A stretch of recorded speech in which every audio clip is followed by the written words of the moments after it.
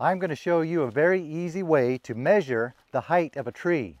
Actually, I should say estimate the height of a tree. All you need is a stick and a tape measure. You really don't even need the tape measure. It just makes it easier. There's a way to do it without. We'll get into that in a bit. I have a fancy stick here called a yardstick with numbers and lines on it, but you can use just about any stick as long as it's kind of straight and at least the length of your arm. But I'm not going to use that. I'm going to use my fancy stick. Sometimes I'll use an axe handle because that's just the way I roll. Fortunately, around trees, it's usually not that hard to find sticks. You start by walking out a distance. You could also run or crawl or whatever your favorite mode of mobility is. You could even do that backwards crab walk they used to have us do in grade school PE. Did they ever make you do that? I guess that was kind of fun. Definitely better than being in class doing schoolwork. I wouldn't recommend that for being out in the woods though. You want to go back a distance away from the tree that you think is in the ballpark of being equivalent to the height of the tree. No, that doesn't mean you have to literally find a ballpark. Ballpark's just an expression. Now you take your stick, find the distance between your eye and this hand, being careful, of course, not to poke yourself in the eye with a stick or having some sudden movement to cause you to get a black eye. Not that I've ever done anything like that. Grabbing the stick in that spot, raise your stick.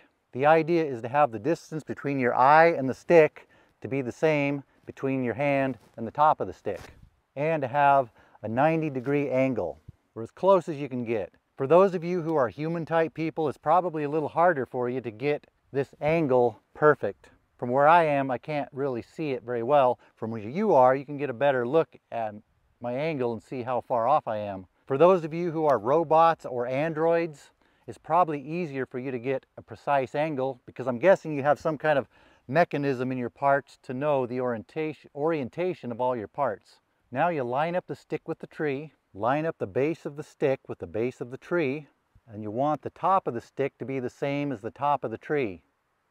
We're a little low here, which means we need to back up very carefully without tripping over things. Still a little low.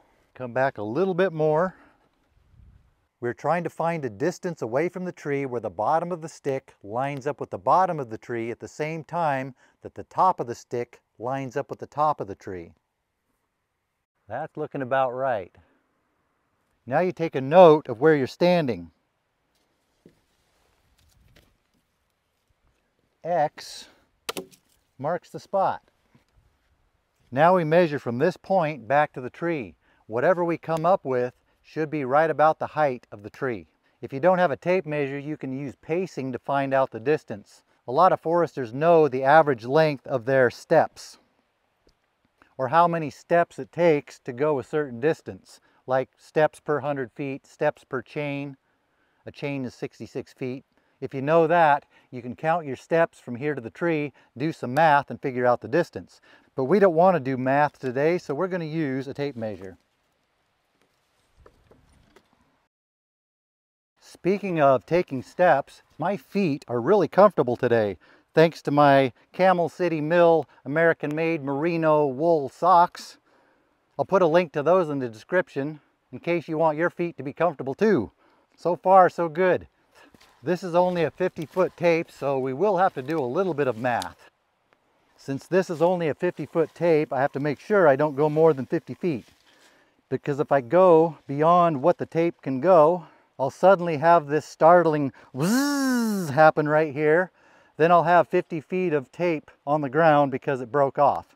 Like I have done that before. 50 feet is right here, but there's nothing here to attach the tape to. Hold on a minute while I go find a thing. All right, I found a thing.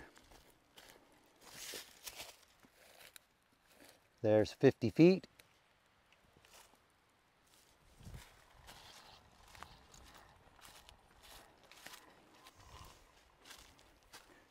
This time I got lucky because there's a stump right here that's in just the right spot.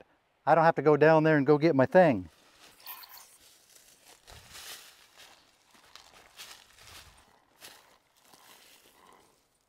about 25.5. Well, 50 plus 50 plus 25, I think comes out pretty close to 125 feet. According to this method, this tree is 125 feet tall. A lot of people would say when you're sighting in the tree, instead of sighting into the base of the tree, sight in at eye level. Then when you find your spot back there, where your stick lines up with the tree, go back this distance, and that gives you your height. That's probably the more proper and more accurate way. But when I've done it both ways, I usually end up in very close to the same spot. This is a crude method of estimating the height of a tree. It's not going to be exact, partly because there's a lot of room for human error, such as getting that angle right. It's not going to be exact either way, but I think if you do it here or here, you're probably going to be within the margin of error for this method. There are other ways to measure the height using a clinometer or a laser. This is just an easy way to do it with nothing but a stick. And if you're lucky, you have a tape measure. If I was nice, I would have made a diagram that would illustrate how this works, but I didn't. Really, all you need to know is you're just taking a small isosceles right triangle and projecting it out to a large isosceles right triangle. Now that you know an easy way to determine the height of a tree, you can go to this video and learn how to know which way a tree is leaning, or which way it's going to want to fall. If that link doesn't work, I'll put one in the description.